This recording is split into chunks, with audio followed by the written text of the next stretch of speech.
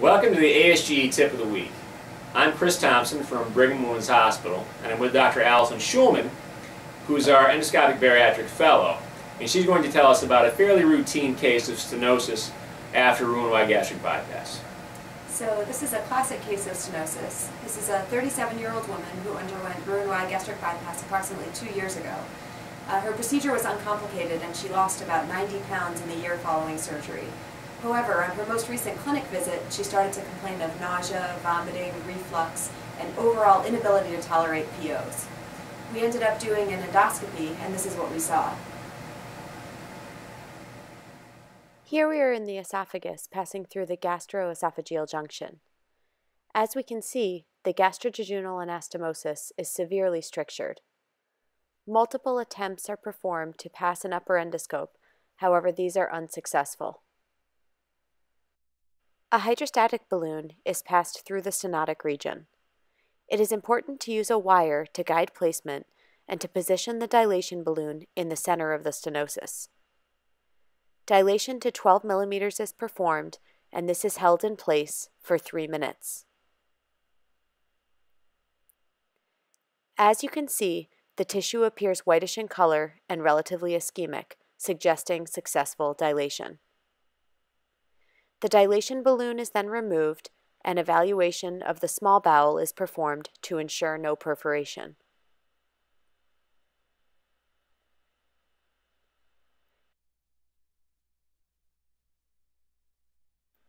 The upper endoscope is now able to easily pass through the gastrojejunal anastomosis, clearly indicating successful dilation.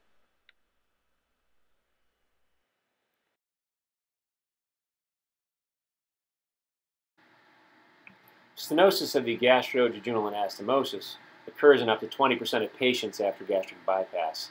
It's more common with a laparoscopic approach and with circular staplers, and it can occur any time following gastric bypass.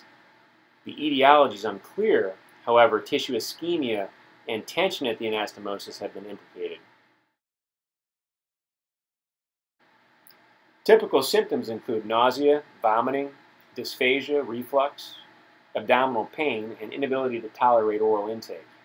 The diagnosis is usually made in upper endoscopy with inability to pass the endoscope through the anastomosis.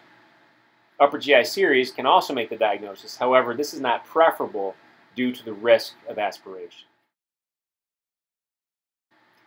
The literature suggests that endoscopic balloon dilatation is successful in over 99% of patients, and that dilatation to 15 millimeters is safe, decreasing the need for repeat procedures. And this is associated with a perforation rate of under 3%. So this is a pretty routine case of gastrojejunal stenosis following Roux-en-Y gastric bypass. One question I thought was worth entertaining was why we chose to initially dilate to only 12 millimeters when the literature supports potentially starting at 15 millimeters. Sure, that's a good point. We like to start with lower diameter dilatations initially because in many cases a patient doesn't need to go all the way to 15 millimeters to have resolution of symptoms. And additionally, if you go too large, I do believe you're starting to increase your chances of perforation and also weight regain. So we do know that patients that dilate their anastomoses can develop weight regain. There's even some lawsuits out there with patients that are suing their providers because they had their anastomosis, what they think is over-dilated, and now they're gaining weight. So I do include that in the consent form as well. I say you may, have weight regain with this, and I make sure they're aware of that and they acknowledge that. And then I tend to go slowly and tell them it's going to probably require a few sessions, and I try to dilate it just enough so they don't have symptoms, but also not too large so that they have weight regain. So, thank you. I think that's an excellent example of gastrojejunal anastomotic stenosis and how we treat it.